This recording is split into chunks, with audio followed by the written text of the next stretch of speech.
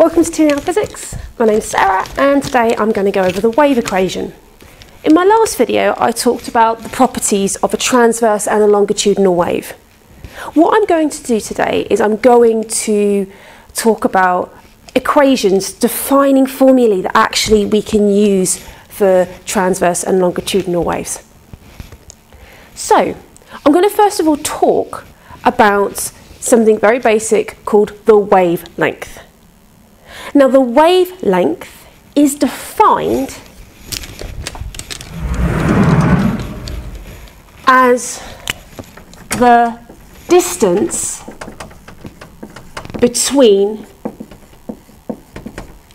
two identical parts of the wave. So it's the actual distance, and by distance I mean distance travelled between two identical parts on a wave. Now, if we look at a transverse wave, two identical parts of the wave are not here and here. They are not identical, even though they are the same value. This is because what's going to happen to that particle before and after is different. The only position here that is to the identical point is from here to here. And it is this distance here which would be one wavelength. For a longitudinal wave, it is from identical position to identical position. So from a centre of a compression to the next centre of a compression, that is one wavelength. So it's really important that you're doing it from the same point to the same point. But on a transverse wave, it is from the same point to the same point, realising that it has to go up, then down, then back again. Another key defining feature of a wave is its time period.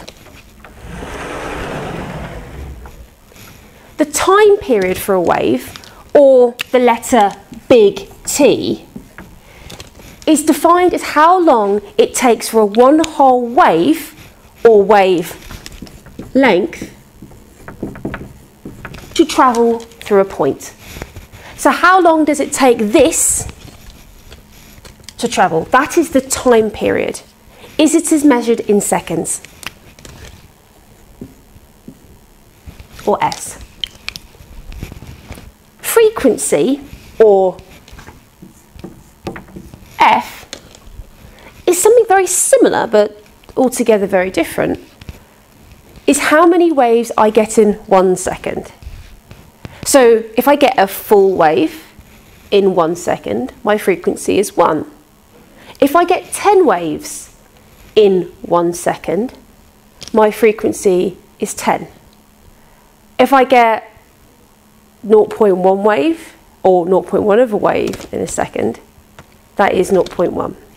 And we measure frequency in the unit of hertz, or Hz, or Z, depending on how you pronounce it. These two are very much linked together.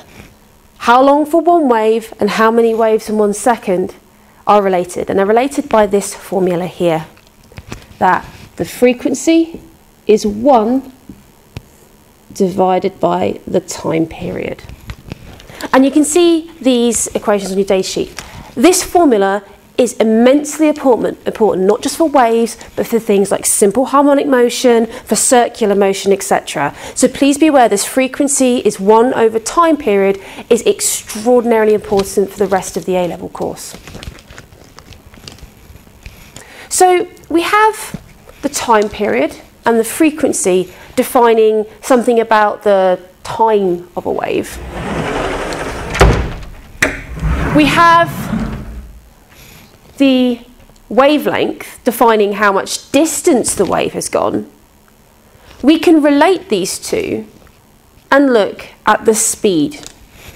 Speed is defined as distance over time.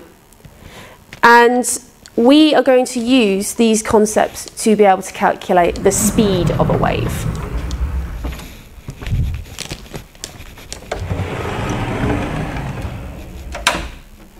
And we use something known as the wave equation. The wave equation is that the velocity here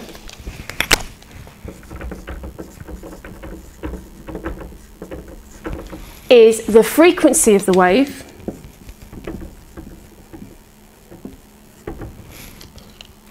times by its wavelength.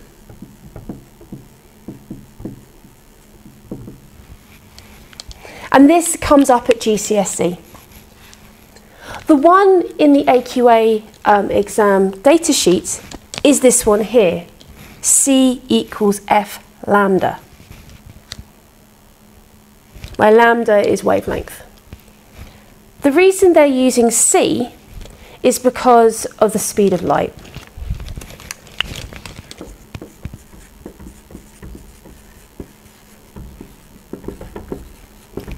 The speed of light is 3 times 10 to the 8 meters per second. You need to know, firstly, that 3 times 10 to the 8 is the speed of light. It is on the data sheet. And also that when they put C equals F lambda, they're using C in place of the speed of light. You can replace it with V as well, if you were, say, doing a wave that wasn't moving at the speed of light too. But this is the one that you get in the data sheet. Exactly the same as this, just we're very specifically talking about the speed of light.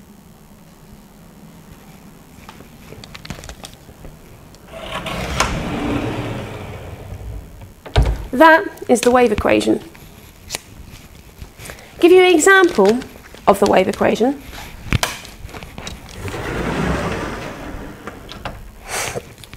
If I had a wave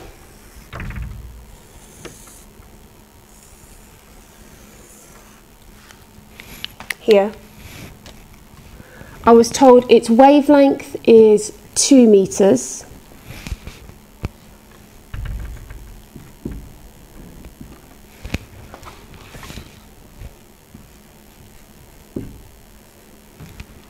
And I was given this graph here and was asked to work out the velocity of this wave.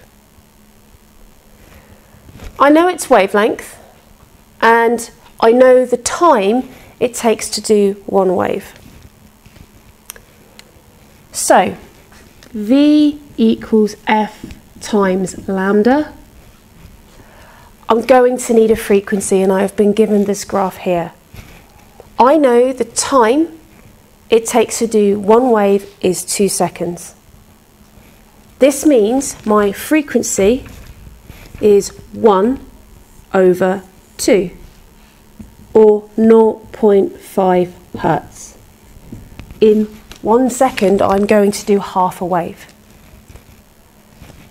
I'm going to put these into this formula now. V equals 0.5 times by 2,